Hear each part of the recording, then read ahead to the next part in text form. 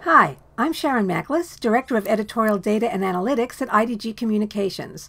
I'm here with episode 10 of Do More with R Markdown in less than 6 minutes. Let's say you've done an analysis, but now you want to share it, which means you probably want to add some sort of explanation and context. If you've never used R Markdown before, you're in for a treat. R Markdown lets you combine text, graphics, and embedded R code into a single document. That R code can just be displayed, but not actually run. The code can also be run to create a chart or graph or statistical model. If you run the code, you also get to decide whether you want your viewers to just see the results of your code or your code too. You can turn an R Markdown document into an HTML file, a slideshow, a PDF, even, a Microsoft Word doc. Let's take a look. In RStudio, if you go to File, New Document, you'll see an option for R Markdown. So let's do that.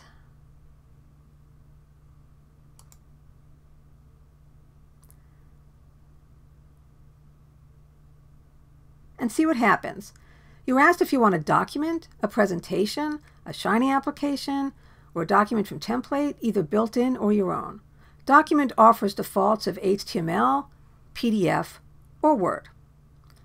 Presentation means slideshow.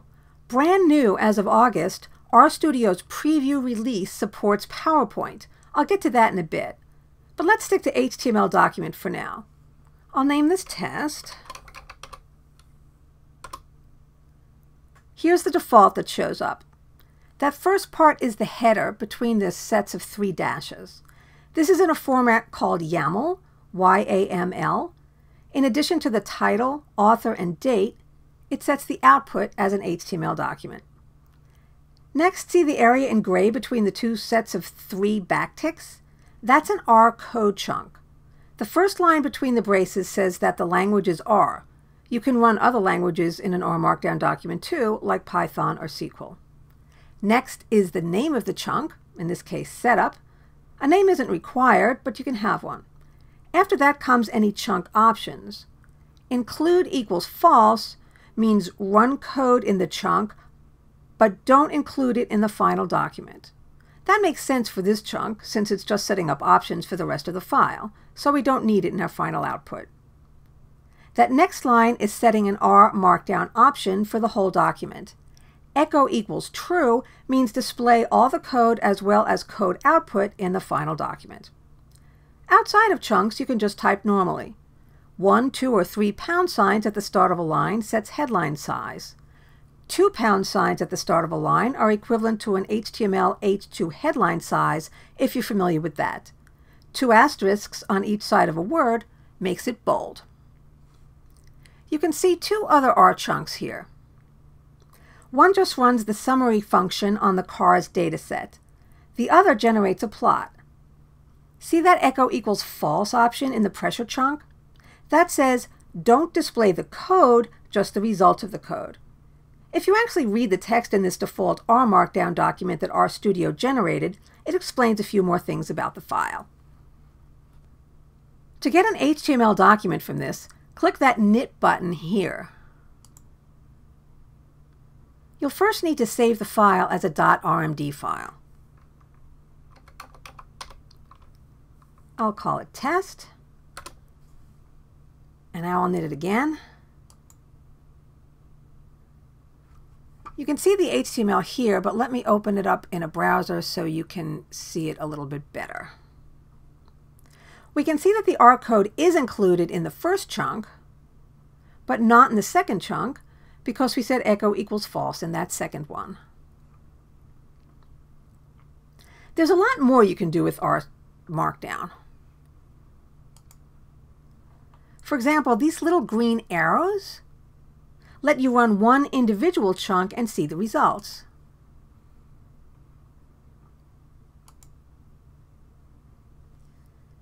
Check out rmarkdown.rstudio.com for a lot more about R Markdown. Before I wrap up, I want to show you how to generate a PowerPoint from R Markdown. Reminder, this is new as of August 2018. So as of early September, you need the preview release of RStudio for this to work. and also the latest version of the R Markdown package from CRAN. Make sure you have that by running install.packages R Markdown in case you have an older version of that package. Now let's create a new R Markdown slideshow document. I will go to File, New File, R Markdown, and this time I'll choose Presentation and PowerPoint.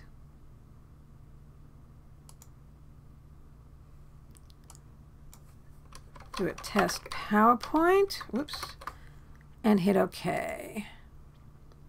Here's the file that you get automatically. I'm going to hit the knit button to see what happens. I'm going to save that.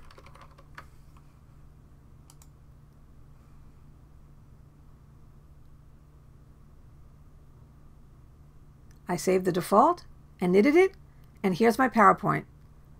Seriously, how cool is that? So let's take a look at the default document to see what happened.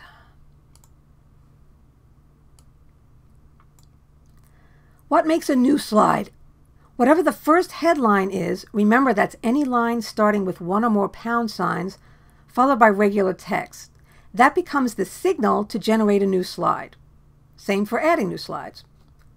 You can add images to an R Markdown document by starting a line with an exclamation point, followed by brackets for the caption and parentheses for the file name. Let me show you that here. Starting a line with an exclamation point, brackets for the caption, and here's the name of the file. Notice it's not in parentheses. Now I'll hit knit.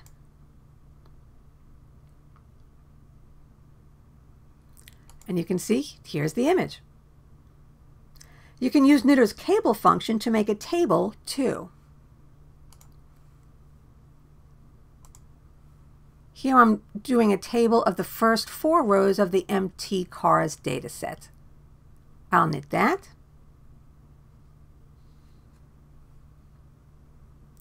Here's my title slide, my image slide, and now my table slide. There is a ton of customization you can do with R Markdown, like adding your own CSS to HTML documents and using your own templates for PowerPoint. If you're interested in doing more with this, do check out RStudio's R Markdown resources. Again, that's rmarkdown.rstudio.com.